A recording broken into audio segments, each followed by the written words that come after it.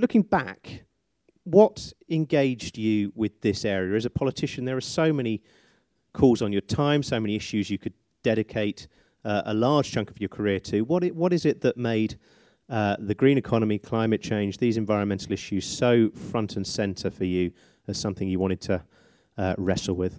Well, I suppose I'm a countryman, so I started off by having a real understanding and love of the countryside and seeing how things were changing. I mean, there was a very fundamental, basic environmental thing about looking after what we'd been given, and that was very important. And then very early on in politics, I became Jim Pryor's parliamentary private secretary. And that meant I became more and more interested in agriculture as a part of this. And when I became Minister for Agriculture, of course, I became very keen on moving the Ministry of Agriculture into a department which really understood about the environment, because it seemed to me that the future of agriculture depended on our becoming much more environmentally aware, and all the rest is history. And do you think that transition has been made? Do you think because the agricultural sector for many environmentalists is still seen as a bit of it's a slightly simplistic way of doing things, but often characterised as a bit of a bad guy. Do you think the agricultural sector has embraced these concepts over that time?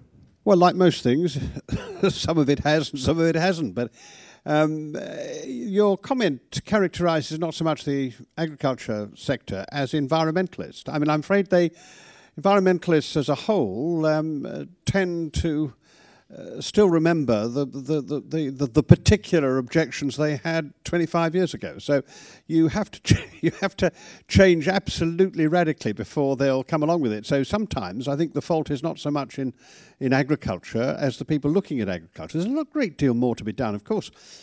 But of course, agriculture's got to produce the food, and we've got a real pressure and real balance to bring between the needs of food production and the transition to a much more sensible way of looking after the land. And that's a very hard thing to do. And many farmers are part way along that transition. Some have done much better than others, and some haven't started. But then isn't that true of every industry you think of and every person you think of?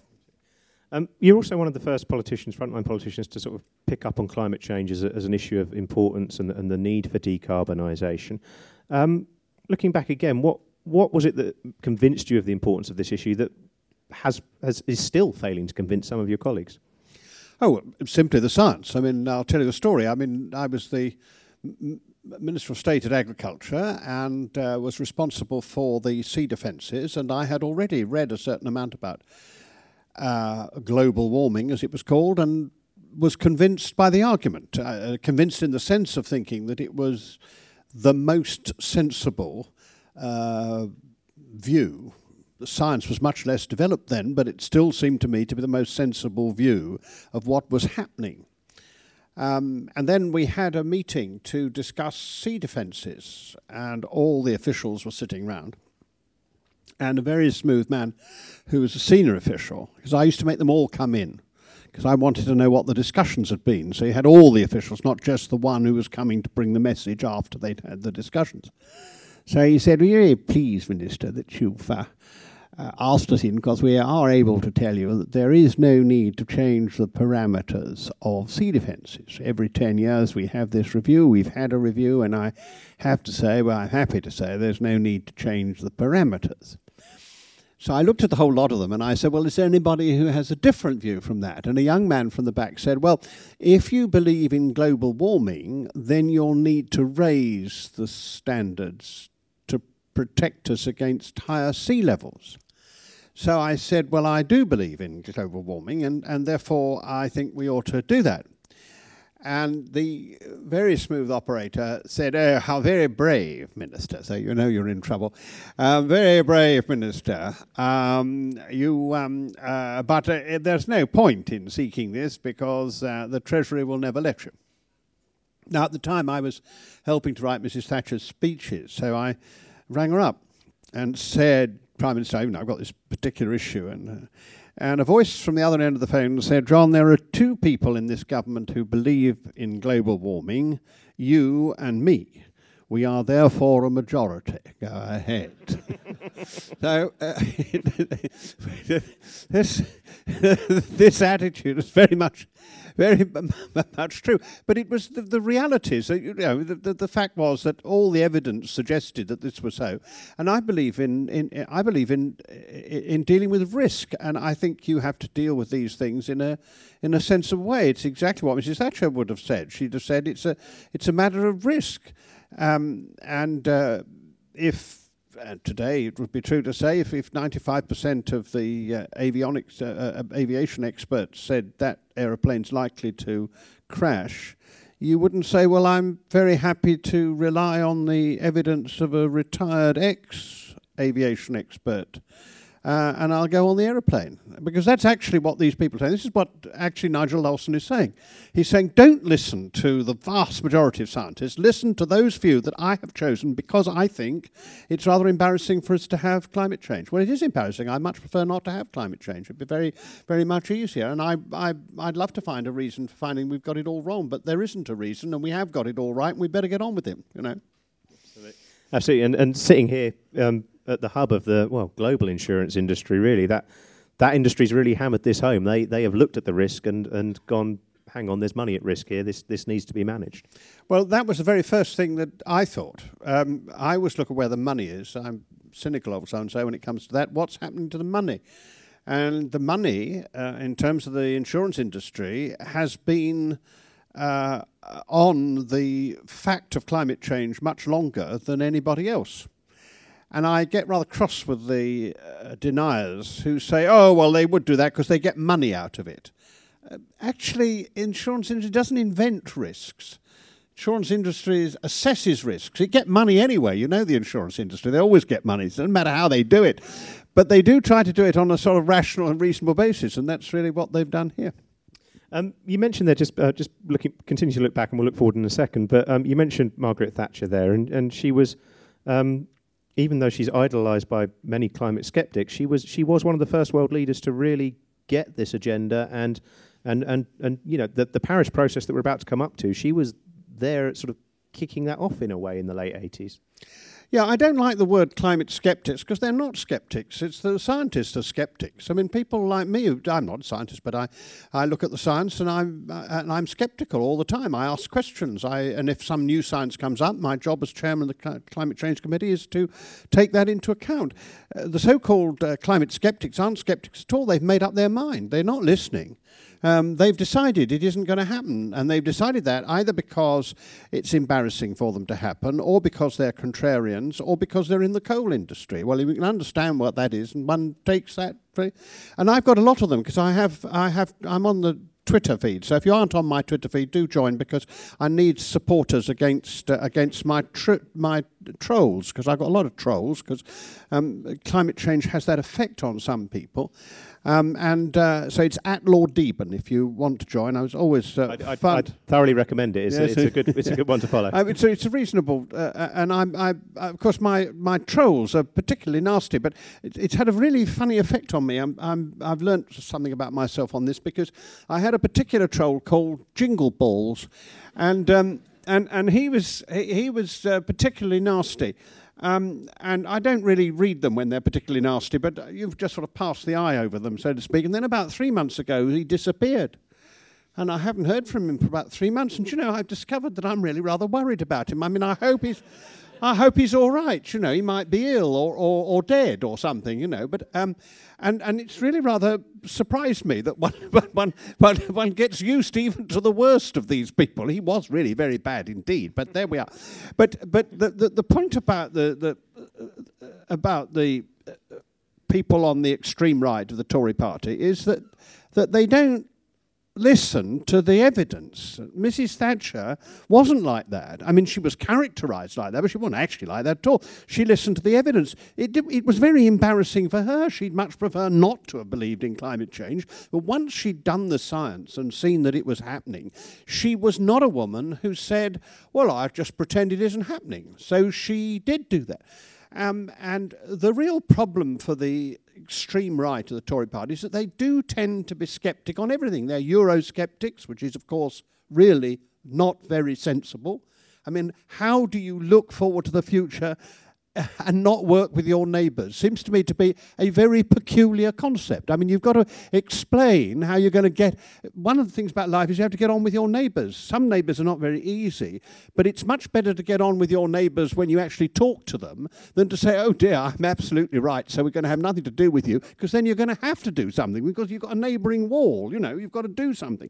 So I've never understood how you can be sceptical about European Union. I mean, you might want to improve it and change it, and I think there are lots of things we could improve and change, but you do that from inside rather than outside. But the so-called Eurosceptics don't listen either, because they've not got an answer as to what you do afterwards. All they think is it'd be a good idea to leave.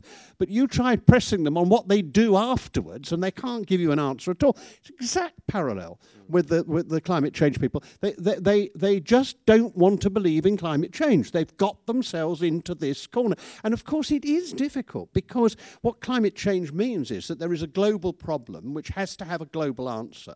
And that means you've got to treat other people differently. Now, the right in all parts of the world, and I'm on the centre right myself, but on the far right in all parts of the world, have had a view of the rest of the world that you boss them about. That's the problem for the Americans, because the American right sees America's become the great imperial nation. They become imperial at the very time when imperialism doesn't work, and it's very embarrassing. You know, Britain got there first and got in the right time when it did work, but it doesn't work any longer. It doesn't work any longer, and you've got to treat people not as people you can dominate. You've got to treat people as people you've got to work with. Now, that doesn't help if you are George Bush Jr., because he knew very well that once he'd accepted climate change, then he had to get rid of Republican foreign policy. So he thought the best thing to do was not to accept it. And, of course, that's what human beings do. If you don't like what the evidence is, you don't accept it.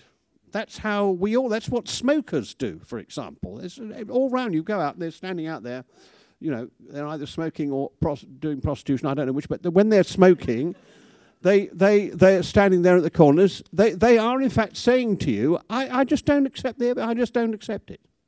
No sane person, surely, could possibly smoke in today's world. I mean, I don't see how you do, because what you are saying is all the evidence is wrong and I'm right. Well, you might get away with it.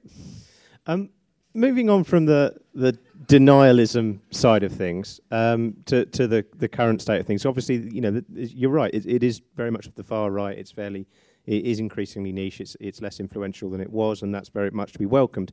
Looking at the reaction from the more mainstream centrist politicians and indeed business leaders, we're here at a business conference. Are you concerned about the direction of the response to the environmental risks that we face at the moment? Because a lot of the metrics do still seem to be moving in the wrong direction. We heard earlier about the fourth carbon budget. It looks like, based on current projections, we're going to miss by 7 to 10%, I think was one of the figures we heard earlier. From people who accept that climate change is happening and accept that we have significant environmental risks, are you concerned about the level to which the response is commensurate? No, because we're not going to miss the fourth carbon budget, because the government's committed to it. It's got to meet it. Parliamentary vote. It's a statutory requirement, and they're going to have to find means of doing it. They've accepted that. And there isn't any question about it. So I really don't have a problem. We've got a system in Britain which is going to make that impossible. So the government's got to find a way of doing it. It admits that problem. We'll produce the fifth carbon budget later this month. And again, the government's going to have to find a way to meet that, or if it's prepared to do it. If it isn't prepared to do it, then there's going to be a real argument about how you're going to meet your other statutory requirement, which is to deliver 80% reduction by 2050. So there'll be no doubt a robust discussion, but we've tried to produce a fifth carbon budget which continues the trajectory in a proper kind of way. So I don't have a fundamental problem in Britain, and I don't have a fundamental problem around the world. I think things are very much better now than they were even 6 months ago. Now, I'm not being over-optimistic. I'm just answering the question, which is, do I get depressed or upset about it? No, I think that things are moving in the right direction. You know, the Canadian people threw out the government which wouldn't have supported and put in a government that does. The Australians have a different system. They don't get rid of the government, they just change the Prime Minister. It's a terribly useful system, and they've changed the Prime Minister, so they are now, if you like, on the right side. And if you look at the commitments from countries. Who would have said, even 2 years ago, that we'd have got sufficient commitments to keep the world within 2.7 degrees? Now, that's not good enough, but it's a darn sight better than anything we could have expected at Copenhagen or the year. I mean, it is much better. And I do think we have got to be more upbeat, those of us who care about these things. Otherwise, we get onto sort of Greenpeace misery campaign, which is that we're all much better if we're miserable. So you're much better if you're colder. I don't think I'm better if I'm colder. I think I can do with less heat in some places that you're in, but what I do think is that this is not an issue of Puritanism. It's an issue of finding a way in which we can live the kind of lives that we want to live without destroying the planet. That seems to me to be an upbeat thing. And I don't think it's about sort of Puritan morality. Indeed, if it is about that, we're going to lose, because, praise God, bare bones lost in the end, because people wanted Christmas and mince pies. And people want Christmas and mince pies now. So you've got to provide a mechanism whereby this clever thing called mankind can discover ways in which you can make the changes. And I think that's what the exciting thing about the papal encyclical is. It's entirely upbeat. I mean, what it says is, you can do it. Just stop doing the wrong things. Do the right things. And that seems to me to be very cheering. And so right from the Pope at one end to Paul Polman, I don't know whether you'd like to be put at the other end, but Paul Polman and Unilever and business, the real business leadership, and the sort of speech that we had from David Cameron in his report back to Parliament on the G20 summit, when climate change had not dropped back down the agenda. It's right up there next door to the terrorism, even the moment in which terrorism was bound to be absolutely à point. Yeah. It's a crucial message for business, isn't it? On the technical level, what you were talking about, carbon budgets there, is that if the policies aren't there now, they're going to come. There is this thing's legally binding. And globally, there is that direction of travel, and it's only going to accelerate. I think I mean, that seems to be the message to business from a lot of people increasingly, that you've got to start planning for this transition, because it's already happening. Yeah, and I mean, I can't let this go past without saying, I mean, you've got to do it in a much more progressive and sensible way than we've done up to now. See, you listen to this story about the Thames Tideway. Thames Tideway is a total nonsense. I mean, it's an old-fashioned Three Gorges Dam answer, and we still have it. It's going to cost a hell of a amount of money, and it's exactly the wrong answer. Do you know what we're doing? We're having a great big pipe, and every time we have a storm, we're going to mix it with shit, and we're going to send it out down the pipe. Now, we live in a country in which we actually need the water. What on earth are we doing not collecting the water? And of course, if we had local systems and really faced up to it, and the real trouble is they're all engineers. They want a big project. It's boys' toys. It's good, big stuff. And I just want to say to them, that's not environmentally sensible. You want a sensible local solution to all those problems, not this great big concept, which does remind me of, reversing the flow of the rivers in Russia. And of course, I'm sitting there quietly and being polite and nice as I am, and so didn't interrupt him. But I just think it's exactly the example of what we shouldn't be doing. We're going to charge every single person in London money every single year for the next 80 years for doing the wrong thing. Whereas what we should have been doing is a much less intrusive concept where you actually try to use the water that we get in the surges, and you use those effectively, and you put that water into the river, and you use the Thames then as a carrier for that water. You can even purify it lower down if that's what you want to do, and you really take seriously that fact, and you improve the sewage arrangements at the same time. Does that concern about big projects, big infrastructure projects, extend to the energy space? Because there's this big debate going on currently, which obviously the Committee on Climate Change has been informing to some degree, about Hinkley Point, about a more gas-based system. Amber Rudd's speech made some fascinating speech yesterday, had some fascinating points about that it not being government's place to decide, we could still end up with a more decentralised renewables energy storage-based system. But obviously she was very much signalling the preference currently seems to be more centralised gas, offshore wind, nuclear. Are you concerned that maybe we could end up, what you were saying about Thames Tideway with big costs, long-term project, putting a lot on people's bills? A lot of groups would say that's exactly the case that's going to happen with Hinkley Point. Is there a parallel? No, I think it's a fundamental difference. I mean, the difficulty here is that we don't know what the answer is going to be in 2035. What we have to do is to see that we don't close off the opportunities that we would have. And the Committee on Climate Change has made it clear that on the present knowledge, we don't think that you can provide the low carbon energy that we need without having some element of nuclear. Now, whether this is a good deal or not, it's a different issue. Whether there wasn't a better way of doing it is a different issue. And I don't think I'm either, in a sense, I don't believe in mission creep, so that's not my job. But my job is to say there's no doubt that we need to have this. Now, if in fact tomorrow somebody comes up with a cheap, reliable method of storing electricity, then you change the whole world. Now, I think somebody will, but I'm not prepared to risk the world on saying that's what's going to happen. That's the kind of choice I don't think you need to do. The point about the Thames Tideway Tunnel is there is today an alternative method of delivering those goods, which is now, today, better than the one they're proposing.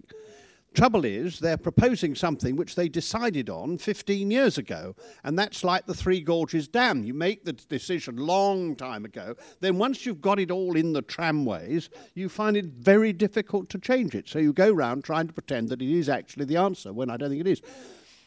As far as nuclear is concerned, we need that on the system at the moment because we wouldn't have sufficient security of base level supply. We could do that in different ways. We could do it, for example, if we were able to produce more tidal and more lagoon energy. We could do it if we had a much more effective international linkage system. We could do it by some imaginative things. For example, I believe that if we went in for double summertime, we could contribute hugely towards this because you not only use less energy, but you also can use the interconnector much more effectively because other people have a different peak, and therefore you are able to get the energy that you need at a different time. And I use that example, which intrigued the Sunday Times. You give them an hour and a half on all the technicalities. That's right. They don't put any of that. Just the story of the idea of double summertime. But I say that because sometimes the answer is to think outside the box, and I'm very keen on doing that because otherwise I think we get caught into particular ways of thinking. But I also do say to the green movement, you really do have to stop hanging on to means. It's the end that you're after. Our end is the outcome. The Climate Change Committee is concerned with the outcome. We set targets which have to be met. I don't mind if Amber Rudd meets that target by standing on her head and waving her legs in the air. If that works, then we can do it. I don't think we ought to be hung up on any particular mechanism. But you do have to warn people that however much you like offshore wind, and I'm a great supporter of both solar and wind, I really have long-standing support for that. I just say, at the moment, if you relied just on that, there would be outages. So therefore you can't do that. You've got to replace particularly that part of the energy system at the moment that we get from our own nuclear power stations, which will have to be closed. Yeah. I love the idea of double summertime. I remember the last time it was campaigned for and there was a big push for people to take it up. Mr. Hitchens in the Mail started to refer to it as Berlin time. And insisted that it was a European plot and we should stop it. But there we go. If Mr. Hitchens is against it, I'm for it. Yeah. Which should be a life rule for everyone, to be honest. Just finally to wrap up, there was a fascinating debate earlier in the day about innovation and the clean tech sector, and one of the big things that came out of it was the sense that the sector needs to sell itself a little bit more, needs to be more optimistic, more assertive in building public support and building political support. As a politician who had considerable success selling your vision to voters and winning over votes, is there any advice you could give to the clean tech sector as a whole, to the people in this room, as to how to really start to get a bit more traction, a bit more profile in terms of, you know, what are really exciting technologies and as you said, a very optimistic vision, a vision that we can sell to people as creating a better world and start to maybe enjoy some of the benefits that come with that? Well, I mean, the first thing is to be optimistic rather than miserable, because nobody will buy misery. And people who work in misery find that they're miserable themselves, and they make everybody else miserable, and in the end you lose. So don't be miserable. Well, the first thing I think is, for goodness sakes, talk English, write English instead of technological gobbledygook. I mean, I really do think that somebody in every company has to read what is actually put out and recognise how most of it doesn't mean anything to ordinary people. It's no good. The words we use are so unacceptable. And you just have to try to speak in a language which people understand and that they can catch hold of. So we're not about emissions, we're about pollution. I mean, people know what pollution is. They have no idea what emission control is.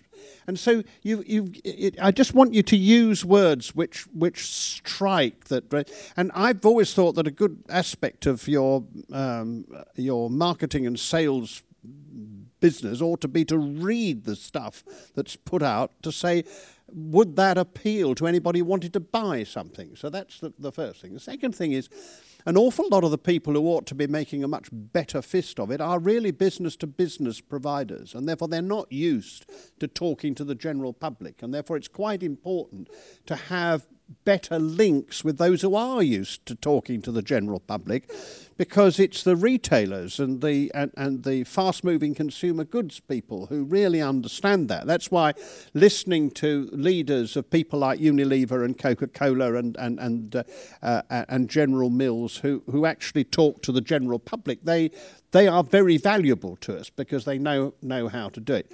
The third thing is, for goodness sake, be simple. One of the difficulties I think people have is that they're determined to be absolutely accurate. And what you need to, they don't say that when they're advertising. They've got a simple story to tell. And okay, you can have a star and you can put at the bottom, this is based upon this or that or the other, and it's got this amount of error possibility. But for goodness sake, say it simply. And the last thing is, remember that what sells things is narrative. You have to tell a story. And the story has got to include your audience. So if you've got a wonderful new piece of technology which will mean that, I don't know, that their water will be cleaner and better, then start talking the story of having cleaner and better water, not that you have an intervibrating, specifically managed, universally adaptable, widespread and unbelievably clever gizmo, by which time you've turned them all off. But say the water will taste like real water and not like what we get in London, where is he? Then you begin to get them to be interested.